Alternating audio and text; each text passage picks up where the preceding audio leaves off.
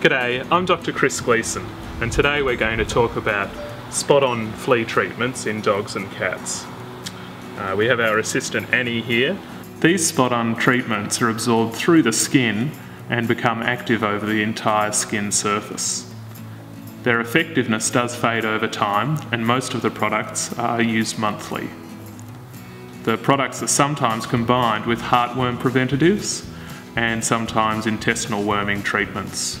Your vet can recommend the best product for you and for your pet. It is very important to use the correct dose range of the product for the weight of your pet and use the appropriate treatment. For example, don't use a dog product on your cat. It's also worth mentioning that fleas on your dog or cat are only a small proportion of the flea population, and cleaning up the environment, including the eggs and larvae in the house, is an essential step for managing existing flea problems. When applying the product to the pet, familiarise yourself with the packaging and how to break the seal before you open the product. In this case, it's simply snapping the top.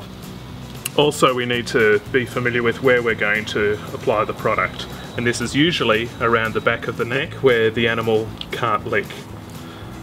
Next, we part the hair to expose the skin,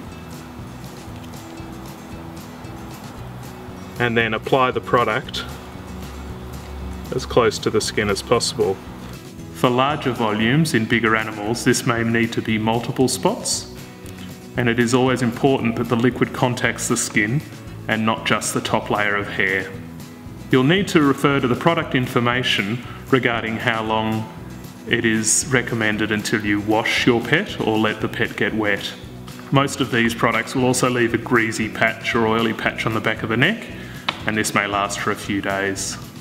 Treating against fleas is important because it can cause itchiness and skin disease in your pet.